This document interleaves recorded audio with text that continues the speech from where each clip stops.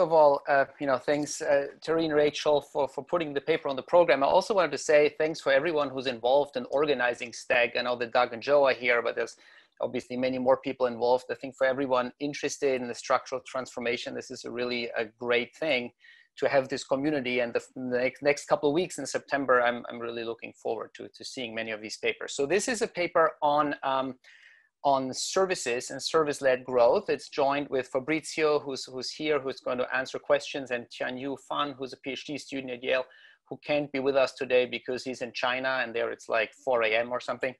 And so this is about productivity growth and services in India.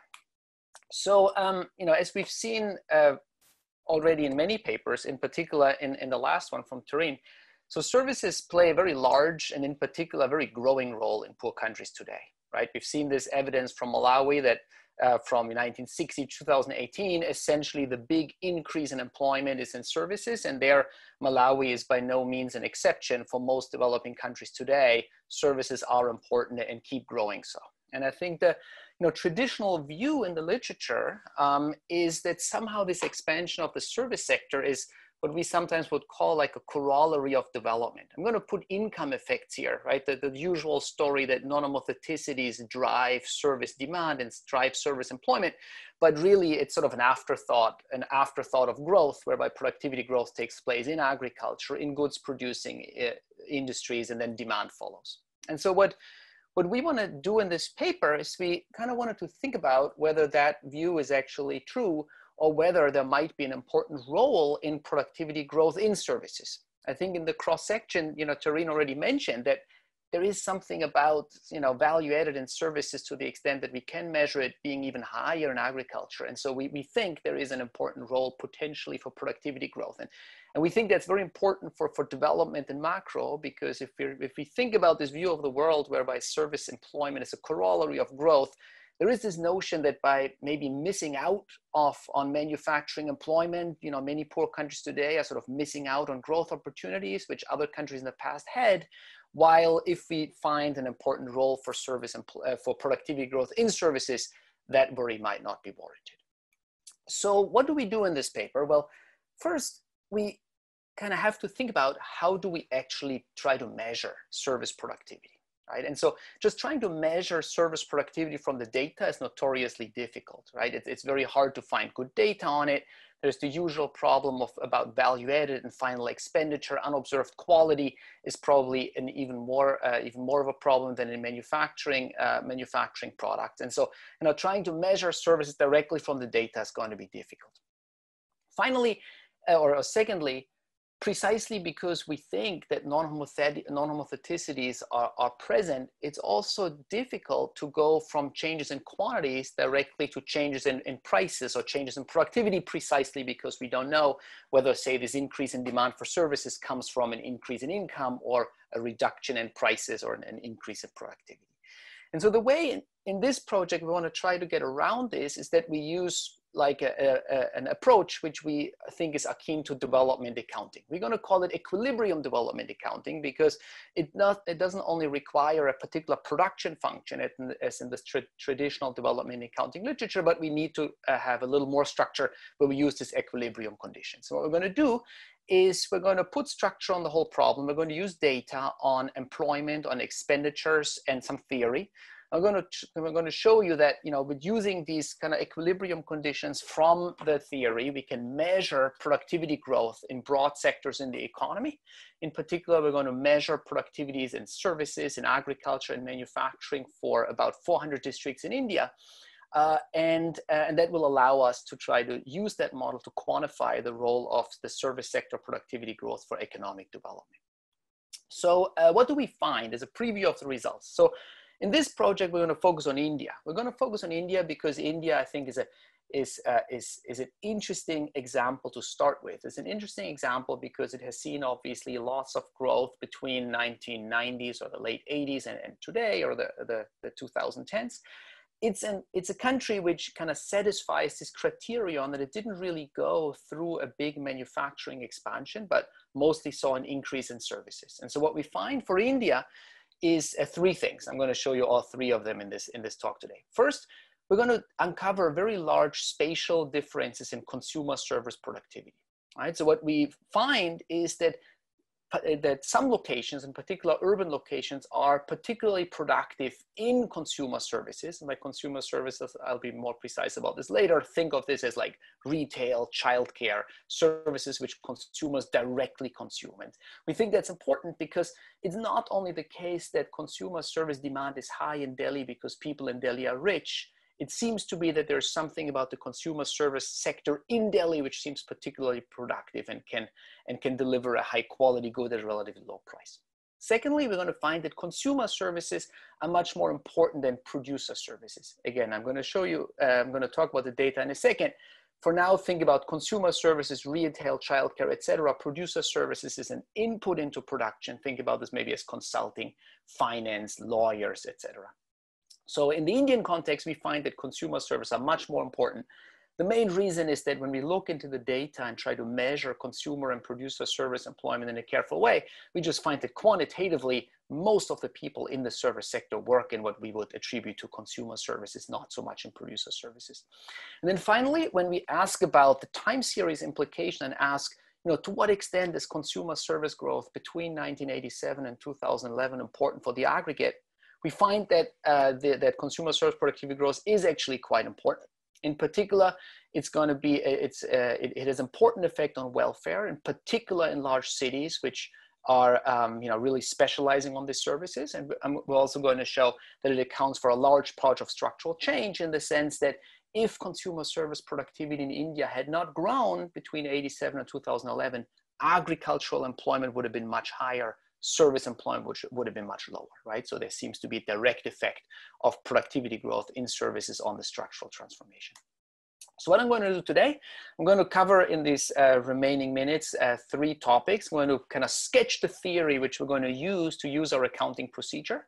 It's basically a spatial trade model where we have multiple regions, which are going to be these 400 districts in India. And non-homothetic preference is going to play an important role, as do relative price effects. An important assumption which we impose on the problem is that we think that like a generic feature of services is that they're not going to be tradable, right? So these consumer services, they're going to be locally provided, and that's going to deliver us, put like tight restrictions to the extent that we can infer productivity of consumer services in a particular location and their employment share. In terms of data, our main data set are these national sample surveys from India. Think about this as census. We have multiple cross sections of them, and the type of information which we get from these censuses are the number of people in each district, the employment share in each district, average wages in each district, and the distribution of human capital, which we measure through the distribution of schooling across districts to measure, the supply of human capital in each particular location. We're going to use these employment shares to attribute employment to broad sectors: agriculture, manufacturing, producer services, and consumer services. And so to do this assignment, I'm not going to have time in this short presentation to talk about all the details, but I'm very happy to talk about this after the talk. For agriculture and manufacturing, most of the time that's relatively clear coming from the information in the National Sample Survey. To attribute people to producer versus consumer service, we use a combination of both the occupational information in the National Sample Survey and a new data set, the survey of service firms, so we can observe whether service firms sell to firms or directly to consumers. And so using this data together with the NSS, we can basically calculate employment shares in producer and consumer service firms across districts in India. And then finally, we're going to use these 2 ingredients, the theory and the data, to do our equilibrium development accounting, which I kind of highlighted before. Now, for this presentation, I'm going to only show you the examples, the results for the closed economy. In the paper, we have an extension with trade, in particular trade in ICT services, call centers, etc. I can already tell you that the results are not going to be very different, but what you're going to see in the next 20-something minutes is only going to be the closed economy. Okay. So here's kind of the basic data pattern which motivated most of our study. So what you see here on the left is the sectoral employment shares for these 4 big sectors in 1987 by quintiles of the urbanization rate across districts. On the right side, you see the same patterns in 2011. you know, these are very similar in spirit actually to what we've seen in this earlier paper about Malawi. What you see there is first in the cross section, there's a big decline in agricultural employment shares by urbanization rate as expected. There's a big increase in service employment shares, manufacturing employment shares by urbanization rate as expected. Now, what's interesting when you're looking through the time series is that first you see this big decline in agricultural employment, which India went through from 87 and 2011. And you also see that essentially the only category which kind of went up to absorb all these workers from agriculture are consumer services. In particular, the manufacturing employment share is essentially constant. Right? And so what we're going to ask is if these patterns tell us something about productivity growth and services in particular, are these reflective of productivity growth and services? And if so, is this important for growth and welfare? Okay, let me quickly highlight sort of the main ingredients in the theory. We're going to have our regions, we're going to have three goods. So consumers are going to eat three things: food, goods, and consumer services. Producer services is not something which consumers eat directly. Rather, they're an input into the production of goods and combined with, say, the output or the value added of production workers. There's a single factor of production. So, you know, we're going to abstract from the human role and we're going to think about people as a, how did Tomasio put it, as a commodity. So labor is a commodity which is freely substitutable across sectors, is an immobile across space. And we're going to have competitive and frictionless market at each point in time, and we're going to think about these different time periods as, you know, snapshots from a static model. On the technology side, everything is essentially linear in human capital and with concerns of scale. For food and consumer services, these are production functions which are directly in value-added terms. The type of objects which we're particularly interested in are these productivity measures, ARFT, CST. So this is, you know, the productivity of labor in region R in food production or in agriculture, the productivity in region R of consumer service production, consumer service production. Now, for goods, I'm not going to have time to talk about this in detail. For goods, we take a little bit of a more complicated approach. In particular, for goods, we have a more micro-founded model of how production takes place, where firms use both production workers and producer services, think about these as lawyers, to produce. And so what we show in the paper is that, you know, the equilibrium of that sort of industry equilibrium implies that the aggregate production function for goods is akin to a linear production function in total employment in producer and manufacturing services, where this aggregate productivity term, ARG, the productivity of goods production in region R, is endogenous. It depends explicitly on the TFP in manufacturing and producer services, but importantly for us, it doesn't depend on equilibrium prices, but only in terms of parameters. So for most of what I'm going to show you today, you can think about this goods term as essentially a primitive, and, you know, the relative allocations of workers into manufacturing and producer services are going to allow us to tease out how much of this comparative advantage in the production of goods is due to having good lawyers, having good producer services, or having a relatively efficient manufacturing sector. Now, on the preference side, we're going to follow this recent literature. You know, Timo has worked on this, who uses these preferences from Mühlbauer and this Pickle class. So these Pickle class preferences are parameterized by this indirect utility function, which you see here on top.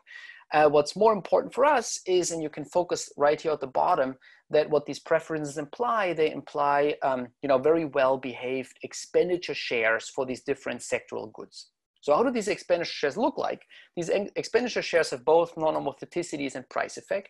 In particular, they have these kind of following almost like log linear structure, whereby this income elasticity epsilon is going to play kind of an important role. In particular, if consumer services are luxury, then we are in a situation where this kind of parameter nu is negative and where this elasticity epsilon is positive. So rising incomes, they increase the expenditure share on consumer services, vice versa for agriculture. And we're going to be finding that this parameter is negative. So rising income takes expenditure out of agriculture. So why do we take this Pickle class? We take this Pickle class for three reasons. First, they're relatively easy to estimate. In particular, you know, we have like three parameters to kind of parameterize these non-homotheticities. Secondly, This is a model with heterogeneous agents in the sense that there are multiple regions which have to interact on these in these trade linkages. And so what these pickle preferences buy us, that they have very nice aggregation properties. In particular, as we show in the paper, we can essentially write this model as a representative household within each region. Finally, we're interested in the welfare properties. And so what these pickle preferences also allow us to do is they allow us to derive relatively easy to evaluate expressions for kind of regional welfare, which we take as, the expected utility or expected indirect utility within a region. Now, given this demand system, we can write down the equilibrium, and this equilibrium is basically characterized by three types of equations. There's going to be a trade equation for foods and goods, both of which are tradable. Total income is equal to total demand. There's for consumer services, I said, consumer services are non-tradable. So there equilibrium requires that local expenditure on consumer services is equal to local employment. And then finally, there's a labor market clearing condition in each location. And these equations exactly pin down all the equilibrium's outcome, in particular wages and labor allocations. So how do we perform a quantitative exercise? So what we want to do is we want to rationalize this data at the spatial level as an equilibrium through the choice of three things, right? We need to choose some preference parameters. We also have to choose some technology. These technologies are part of this kind of industry equilibrium with the producer service sector, which I didn't show you. So these are kind of colored in a light gray. So you've only seen these guys here. So we need to get numbers for these preference parameters. Then we can use the equilibrium conditions of the model to figure out what these productivity terms in each of these sectors in each of these regions looks like. And finally, we have to take a stand on what the local supply of human capital is. So how do we do that? On the local supply of human capital, we do it in a classical development accounting procedure. We estimate Spencerian returns in the cross-section. We use the spatial distribution of school attainment across districts to predict how much human capital supply each district has. What about these preferences? We do a mixture of calibration and estimation. And so let me highlight these when I show you the numbers. So these are the parameters which we take and the three which we estimate. And the three important ones are these three which are colored in red. First, this income elasticity is obviously important to govern the extent to which income effects can drive up service employment. So we estimate these angle curves from the cross-sectional expenditure pattern of food. And so the basic idea, and maybe let me just click on this for a second so I can show you this. So our model implies that the expenditure share on food is basically a log linear function of an aggregator of log prices, which depends on the regional level, and expenditure at the micro level. And so what we can do in the Indian data does not only have employment information, but the Indian data also has expenditure information. And so we can use this in a simple regression where we essentially run individual food expenditure shares on a region fixed effects, which kind of summarizes all these effects on prices, and log income, and the coefficient here basically gives us an income elasticity. Now in practice, we do it a little more complicated because, you know, this kind of intercept term is not exactly zero, it's small, so we do it with indirect inference, but here you get sort of the intuition. And so, you know, importantly, these income elasticities are disciplined from the cross-sectional spending elasticity of rich and poor household within a particular location. So finally, what else do we estimate? Well, we estimate that you know, services are a luxury good. We estimate that food that food is a necessity, and these imply also that goods or manufacturing or tangible goods are also a slight luxury, a little less of a luxury than consumer service employment. So rising incomes increase spending on goods and increase spending on consumer services. So, given all these, this kind of machinery, let me show you 4 results today, what we do with this machinery. So first I'm going to show you how does the model infer consumer service productivity across space. Secondly, what are the aggregate welfare effects of sectoral productivity growth, right? So the second one is, you know, what would have happened to welfare in India, aggregate welfare in India, if there hadn't been any growth in, say, agricultural productivity, if there hadn't been any growth in manufacturing productivity and vice versa. Third, I'm going to show you the distributional effects of consumer service growth, in particular, the extent to which rural versus urban locations benefited more or less from this expansion in the production possibility set for consumer services. And finally, I'm going to show you to what extent productivity growth in consumer services might have caused part of the structural transformation in India.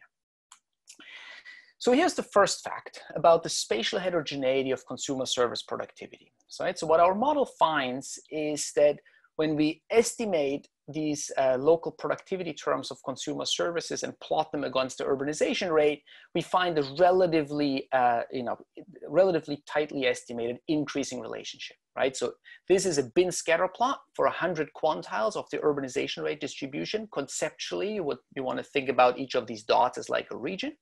So what we do find is that more urban places are estimated to have higher consumer service productivity. So why is this important? We think it's important because it sort of highlights that for a place like Delhi, Bangalore, etc., having high consumer service productivity itself might be a cause of why people are better off and is not only a pure income effect.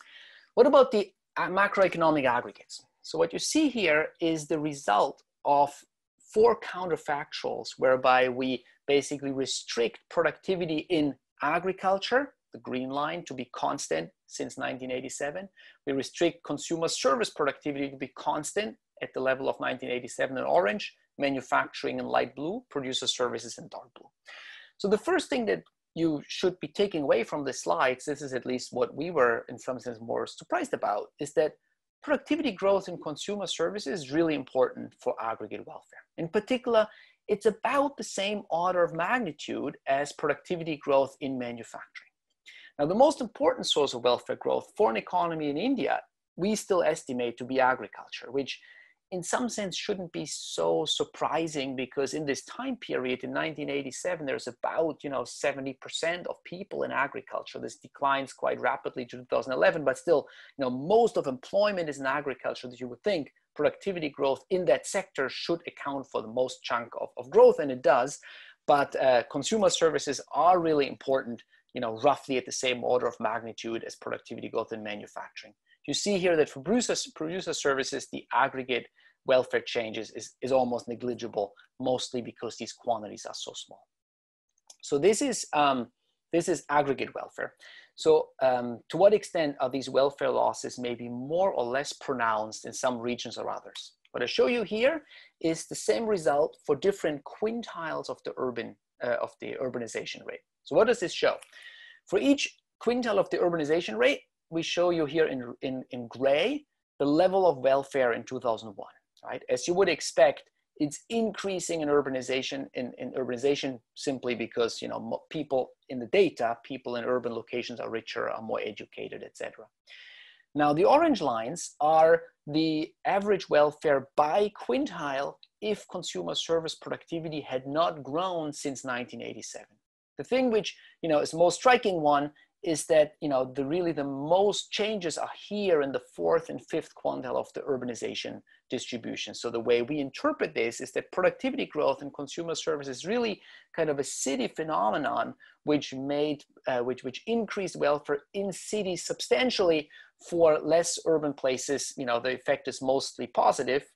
You see this slight thing here in the 3rd quintile, which I'm happy to talk about in the discussion, but it's much smaller, right? So cities are the places in India which seem to have benefited the most from increases in consumer service productivity. Finally, to what extent can this increase in productivity growth in consumer services be related to structural change at the aggregate? Well, again, we find effects which are quantitatively quite important. So what does this graph show? It again calculates an counterfactual equilibrium where we hold consumer service productivity constant at the level of 1987 and recalculate all the quantities. And what you show is the change in the sectoral employment share. Green is against agriculture. Without increases in consumer service productivity, agricultural employment would not have declined as much. In fact, it would have been 10 percentage point higher. Consumer services exactly the opposite. Would have been 10% lower. You find very little effects on manufacturing and producer services. So, what kind of this data on this model kind of implies or suggests is that growth in consumer services cost reallocation out of agriculture, not so much out of manufacturing. So why is it that consumer services has this big effect on agricultural employment, not so much on manufacturing employment? Our estimation kind of tells us that there's basically two reasons for why consumer service productivity growth has this, let's call it like anti-agricultural bias. First of all, without productivity growth in consumer services, people are poorer. And if people are poorer, they tend to go into more agricultural goods. That tends to increase the agricultural employment share. Secondly, the spatial aspects of the distribution of economic activity matters here, precisely because we see a much more concentrated degree to which manufacturing products are specialized. It's easier to move people into the agricultural sector relative to the manufacturing sector because goods are tradable, right? And so, so this is the structural change factor. So I'm almost done, so let me conclude. So what this paper really set out to do, our most interest was thinking about, are poor countries today doomed if people end up in retail employment, or is there hope? Is there some sense to which service productivity growth in service sector can be real and can be basically a cause for development and can sustain growth in the long run? Now, to do this, we use theory and data. And the reason why we need both so intensely is that we need both to try to separate demand income effects from productivity growth originating in the service sector. We applied this to India. In principle, one could do this for other countries and would be very interested in doing so. But in India, what we do find is growth in the consumer services was very important. It was very important for the aggregates, both for welfare and for the process of structural change, and seemed to have particular kind of spatial biases whereby cities seem to have been the main beneficiaries of this process. Now, as with many accounting papers, I think what we found out here is that that the data seems to be consistent with the view of the world where productivity growth and services is real. Now, this paper does not have anything to say about what it exactly is, and that it also makes it, not very amenable to say policy discussions on what could we do for a rural region in India to be richer. Now, what Fabrizo and I and some others really wanted to think about in the future is trying to think about what are the determinants of productivity growth in the services, and not only because of the title of this session, but in general, we think that marketization and the division of labor into the service industry is probably one of the most intuitive reasons why productivity growth in services could have been so large in India. Okay, that's it. I think I'm basically out of time, so let me just open up the floor to discussions, and obviously, Fabrizo, while being here, he should also answer if he feels like it. There are actually 3 questions. I think it's better if there is. So from Julieta, from Rachel, I think Rachel has 2 questions, and from Tarin. Let's hear them.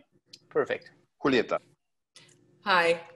Very interesting paper. I just had a kind of a question, basically motivated with how you started the paper, saying, or the motivation to the paper, saying, look, we have seen the latest kind of versions of structural change that we have seen seem to suggest that there is no industrialization stage, or that the industrialization stage is shorter, right? So one hypothesis is that really what is happening is that all those low-skilled jobs that before were kind of supplied or were standing there by the manufacturing sector are really being created now by low-skilled services.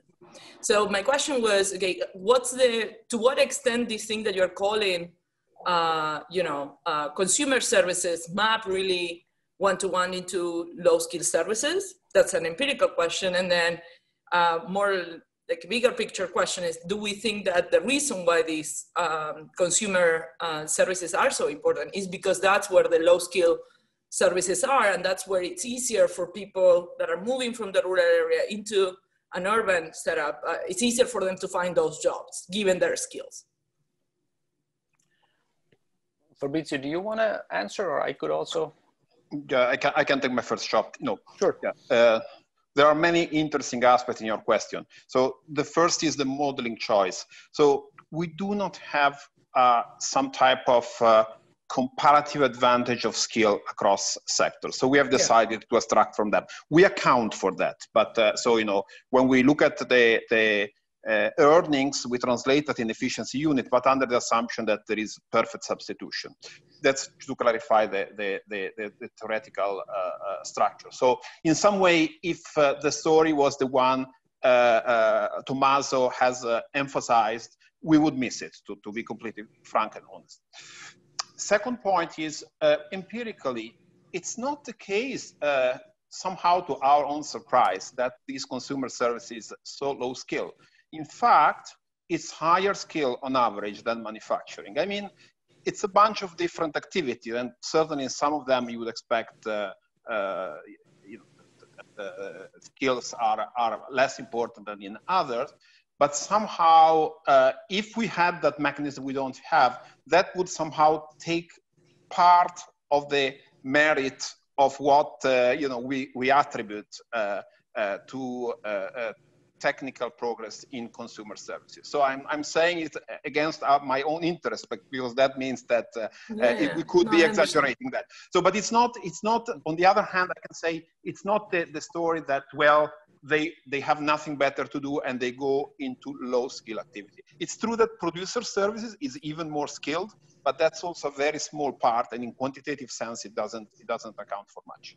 But Michael maybe has more interesting things to say. Yeah, no, I don't want to add anything. I think it's exactly right. Like the consumer services are low skilled relative to the lawyers and the producer services, but relative to the population as a whole, they're positively selected if you want. So I see.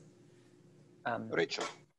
Okay, so let me ask the first question, which is more straightforward, which is what you touch on at the end, where you say the productivity growth in the consumer service will lead to the decline in agriculture, and the interpretation you gave was through income effect, meaning that they have higher income and therefore they go out of agriculture.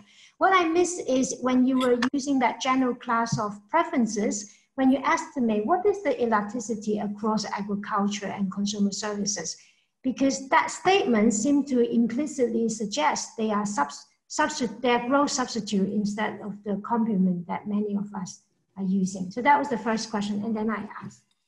Yeah. So sorry, maybe I misspoke. So what we mean is, our model has a feature of non-homotheticity and price effects in the following sense: that holding income constants, a change in the price of consumer services, a higher price of consumer service lowers demand, but higher incomes increases the demand for consumer services.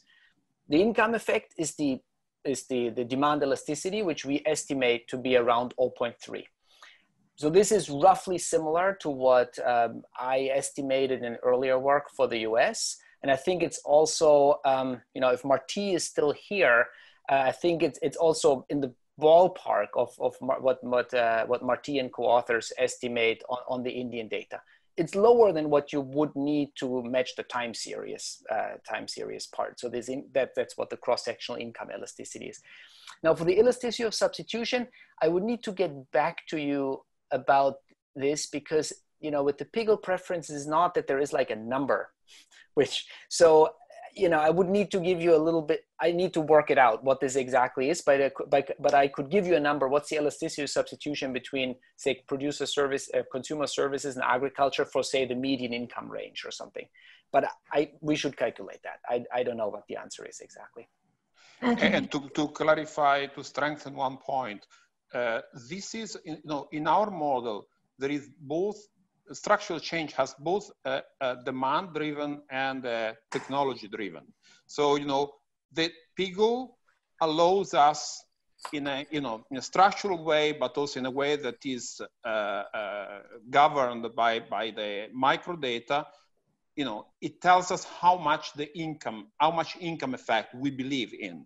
And then given that income effect, then we have the effect of differential technical progress. So there is a bit of, your and Guy Pissaridis, although we have different technology and different preferences, and at the same time, there is the non-homotheticity. And we are trying to say how much homotheticity we believe in by putting in these preferences. Okay, so my other question, I think Fabrizo touched on, maybe just my understanding, when you are talking about productivity growth, you mean real productivity growth, right? And so but you know, when you think about these relative price, they must be growing quite differently across region.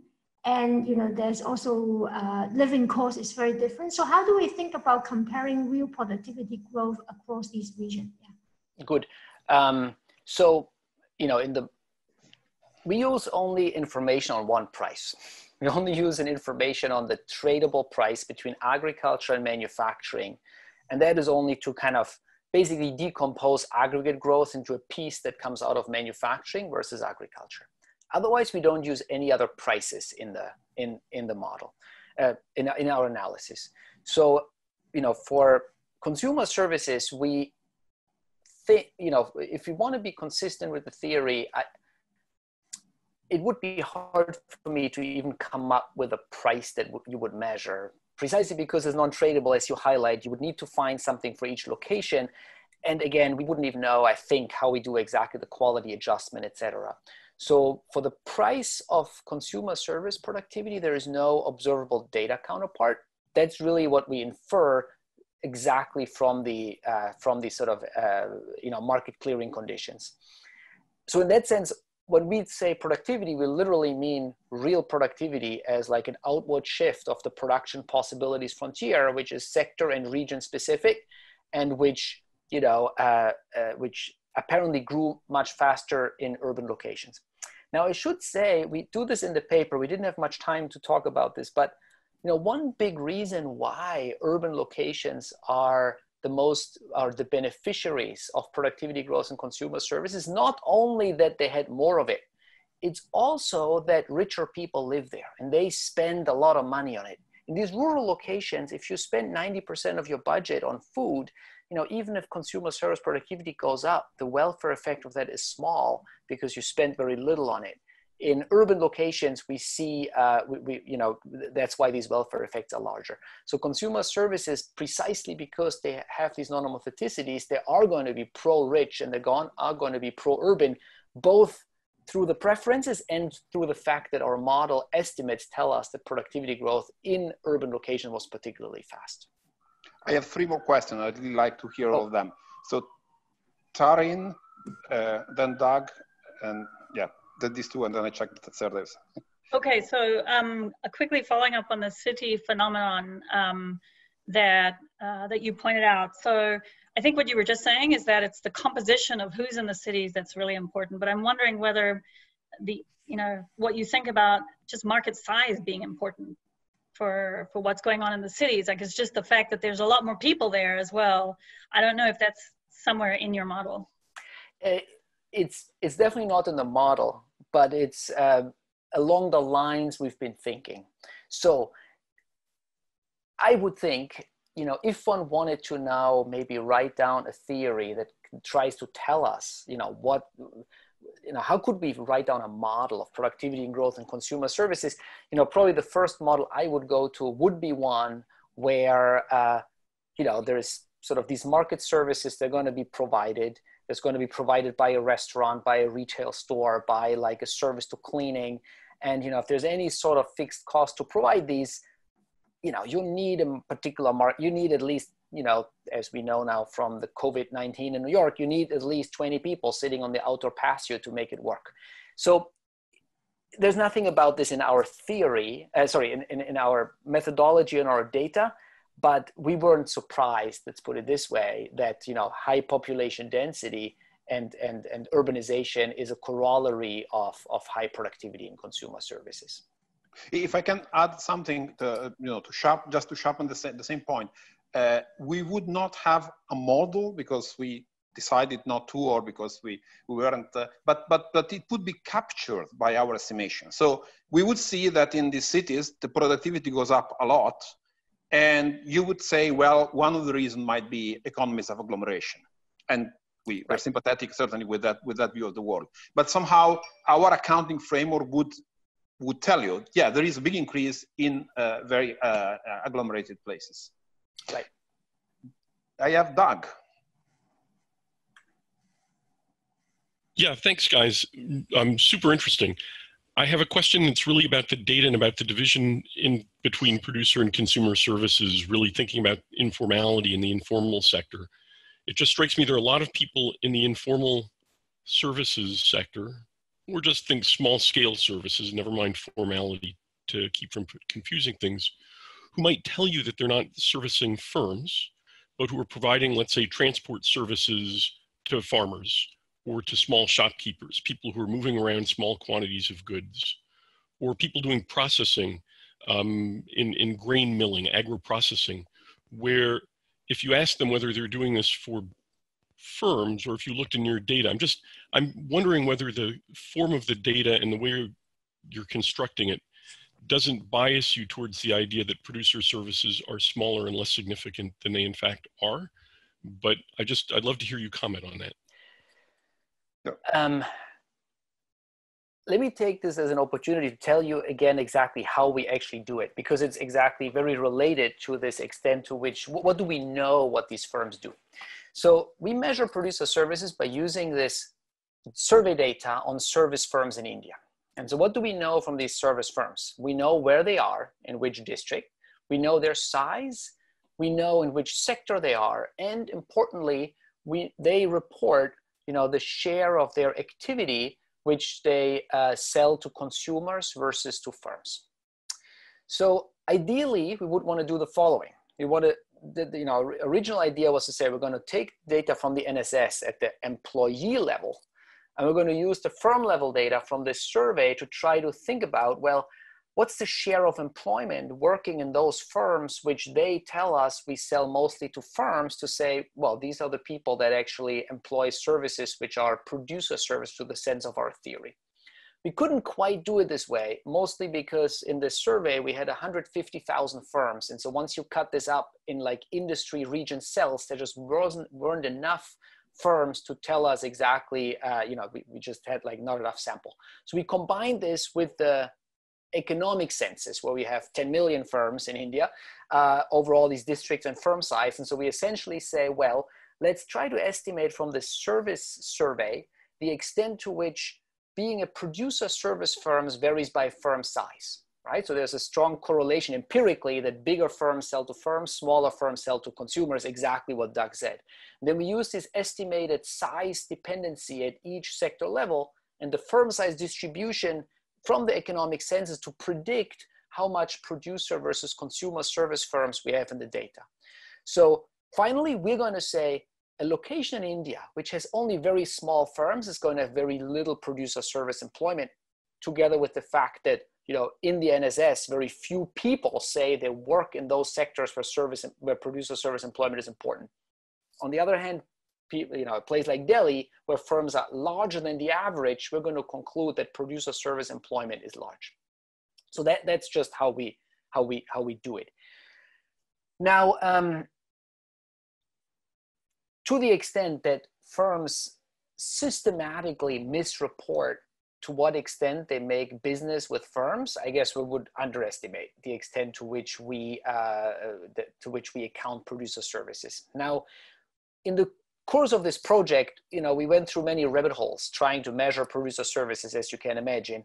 And so, we tried also many other ways of using only the occupational information, of using only the industry information. And, we, in some sense, in the beginning, to almost like our disappointment, we didn't ever find like a big role for producer services, mostly because it's just so hard to get, large enough numbers to make that matter.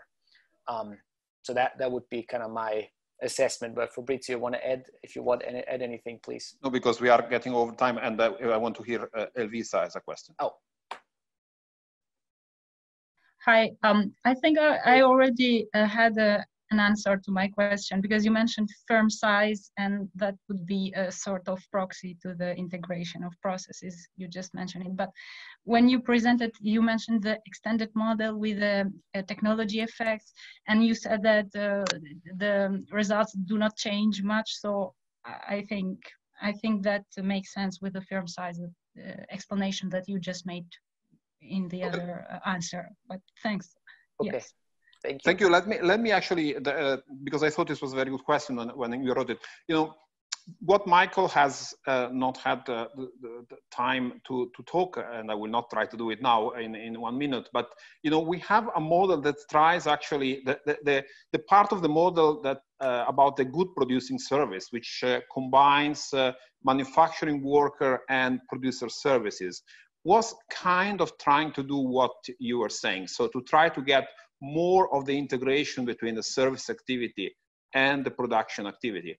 And we believe that if we take this model to try to explain what happens in the United States, the role of this increasing share of producer services is going to be much larger. A little to our own disappointment, it didn't show up as much for India. It could be that we are underestimated in the end the size of the producer service sector, and as Michael said, we have tried to torture the data in many dimensions to try to, to see a case in which this was not true. This is still our conclusion with our honest conclusion. But part of the theory is precisely designed to capture the notion that the growth of the service is in part a change in the technology of the production of goods, in which you use less physical resources in the manufacturing sector and producer workers. And on the other hand, you use many more services as input. And so we hope that next time we move to another economy, we will see more action from that side. Thank you.